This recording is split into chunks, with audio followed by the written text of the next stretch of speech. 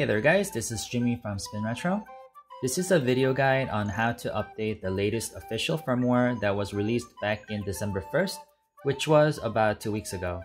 Now I know a lot of you guys are waiting for the new Android 8.1 update that Retroid team promised 2 months ago, but Android 8.1 update is still buggy and working in progress, so I wouldn't recommend to the general public to update to Android 8.1 beta just yet. What I have today for you guys is a new stable build of Android 6.0 that fixes many of the issues and introduces new features which I will briefly talk about and go in depth in the later parts of the video. Some of the new features you might have seen in the Android 8.1 beta update are in this version as well without the new box introduced in Android 8.1. So you get good things from both of the worlds. For example, RetroidOS got updated to have better key mapping configuration, as well as the support for multiple save states and better emulator control. For the Android side, they allowed a feature where you can map the SD card as virtual internal storage, so you can allocate some of the SD card storage space to work as the internal storage, allowing you to install more Android apps without worrying about running out of internal storage space. These are all good changes, and it is good to know that the Retroid team is working on fixing all of these issues. This Android 6.0 update is definitely nowhere near perfect, but at least we know that Retroid team is listening to the community and is doing their best to fix a lot of the issues that the community was facing. Now, there are many methods you can upgrade your device to the latest firmware, but I will be showing you the easiest and most efficient way to update to the latest firmware.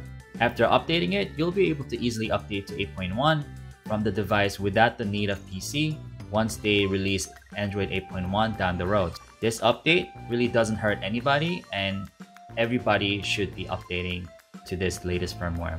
With that being said, let's move on to the installation guide, and be sure to subscribe to my channel for more contents like this one.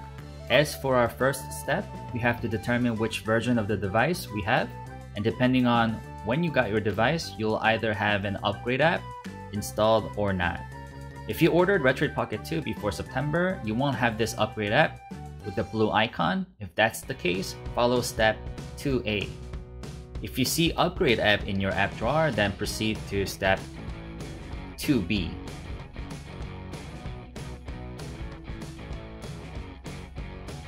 If you're following step 2A, make sure you don't have this blue upgrade icon in the app drawer. You'll need 3 files.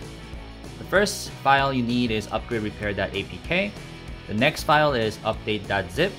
The third file is recovery.img.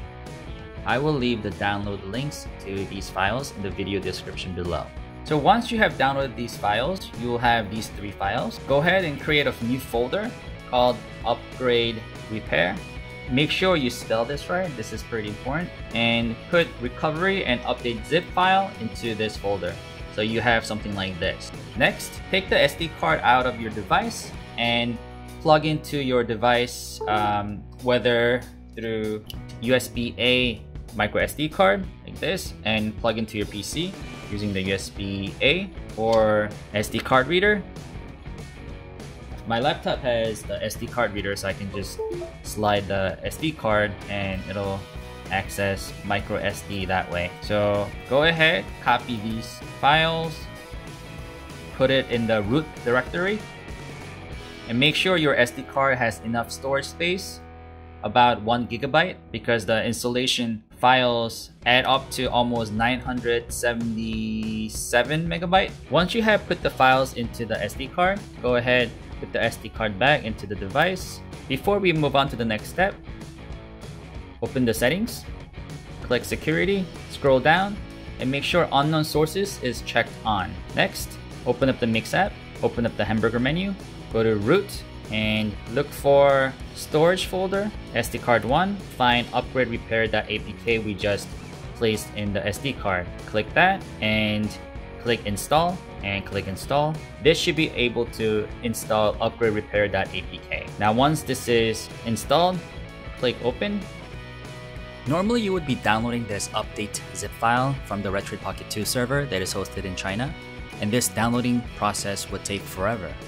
But because we placed update.zip file into the SD card already, it will skip the 2 days worth of downloading time for you guys. And yeah, you're quite welcome. Go ahead and press Start Repairing button and click OK. This will now begin the verification of the file and start updating to the latest firmware after you click Repair. You may now proceed to step 3. If you're following step 2B, make sure you have upgrade icon present in the app drawer, and let's proceed to the next step. So take out the SD card from your device. You can either use the SD adapter for a micro SD card, slide in like that, or use the USB-A adapter for micro SD card. So once it's in it, this is my SD card to the right. Go ahead, create a new folder named Upgrade, and this is the file that you'll be downloading from the video description below. And make sure it's this file. For step 2B, copy the file and put it inside the upgrade folder. And make sure the spelling is correct in the upgrade folder, because the upgrade app will be looking into this folder. So make sure this file is inside the upgrade folder as such in the root directory of the SD card. So let's move on to the next step. Now take out the SD card and put it into your device again. Put the SD card back into the device. Now the SD card should have that file we just transferred. Go ahead, open the app drawer and click Upgrade and click Check Update. Now because I already upgraded my firmware to the latest version, it's displaying the message, but you'll be seeing a download bar and it should be 100% because we just manually placed the file in there. So just press the button and it'll start upgrading the Android version. Let's move on to step 3. This is now step 3. If you have done the step 2A or 2B, you should be seeing this firmware update screen. Let it do its thing and it'll automatically restart once the installation is finished. If you have made it to this part of the video, congratulations! You now have the latest firmware of Android 6.0. When the stable build of Android 8.1 gets released, I will make another video with the new update file so you can skip the downloading time for that too. All you have to do at that point is following the same steps as this video's step 2B and you should be good to go. After the installation is finished, the device will boot into RetroidOS app. It is recommended that you restart the device one more time after the device finishes the installation to reset the memory. Now let's take a look at what's changed in RetroidOS, then we will talk about the changes for the Android side. First, the battery has been better calibrated to show more accurate battery percentage information. A bug related to certain game freezing and pausing when R was pressed and is now fixed. External games added by the user now support the display of videos or thumbnails in the game menu. You just need to place the image file in PNG or the video file in MP4 with the same name as the game file in the same folder where the game file is. From the main menu screen, you can now favorite, delete, or change key mapping without having to go into the system settings. And the favorited game will show all the way at the top with the heart icon. The games that you downloaded from the game market are also listed at the top of the game menu. When all the games are deleted for that emulator, the BIOS file doesn't get deleted. In handheld settings, HDMI settings is added. You can now turn off the screen while the device is connected to the external display via HDMI. You can now change the key mapping for each game or for each emulator or for all games globally.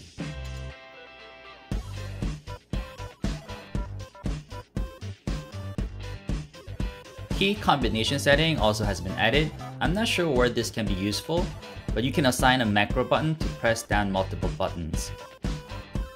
The Bluetooth controller gamepad settings have been also improved, but I'm not sure if this actually works. I will cover this in the future video. Let's now enter the game and take a look at the in-game emulator menu. It now has a new interface.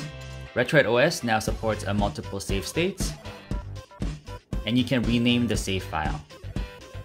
When you try to overwrite the save file, it will now prompt you that it will overwrite, helping accidental overwriting save file to happen less frequently. Now most games will support save states even with the arcade games that previously didn't have in the previous firmware version. Unfortunately, the in-game saves still doesn't work, but you'll at least have multiple emulator save states to work with.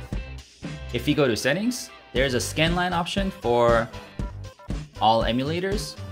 You can now apply the TV scanline effect for every game in Retroid OS.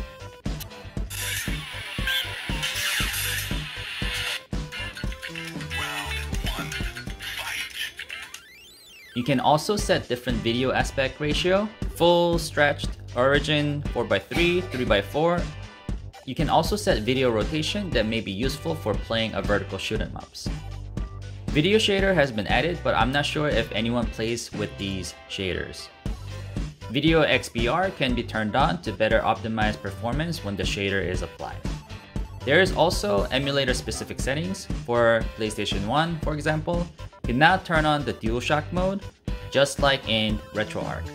All other emulators also have emulator specific options, but I won't go too much in detail in this video. The worst part of this new update is that they really messed up the default key mapping for most of these emulators. For example, for GB, GBC, and GBA, A and B are somehow mapped as B and Y respectively, and for N64, L and R are mapped as X and Y respectively. To fix these wrong key mapping, you can enter the emulator-wise key mapping and map these backwards. Other systems like SNES and Dreamcast are also mapped differently, and I think this is corrected in Android 8.1 beta, but maybe they forgot to backport these changes. For now, you can manually change them to your likings, and hopefully they fix this in the next patches. Let's now head to the Android side to talk about the Android side changes. When you first boot into Android system, Google Play Store is disabled by default.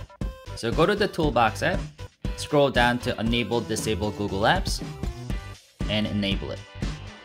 They now separated the Toolbox app from the Gamepad Mode app. In the Gamepad Mode app, you can configure the gamepad related settings, such as joystick calibration and setting joystick max-min, and dead zone adjustment. This may be useful for those who are experiencing joystick drift issues. You can now have 3 different modes: mouse mode, touch indicator mode, and gamepad mode. By default, the touch mode have replaced the mouse mode. You can configure this back in the menu. Battery also has been calibrated better to show more accurate battery percentage information. The Toolbox added a new feature where you can partially allocate the SD card storage as a virtual internal storage, allowing you to have more space to install Android apps.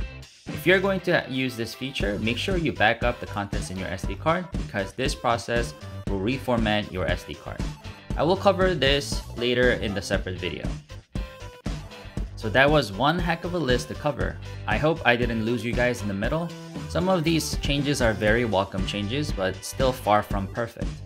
I don't think you will have any performance boost in the emulation, but these quality of life changes do improve the overall experiences. So I'm pretty excited to see what they will bring in the future updates. When we get the Android 8.1 update, I will be sure to cover that again, so stay tuned to my channel. I hope you guys liked the video. Make sure you hit that like button if you liked it, and sub it if you loved it. Thank you guys for watching, and I will see you guys in the next video.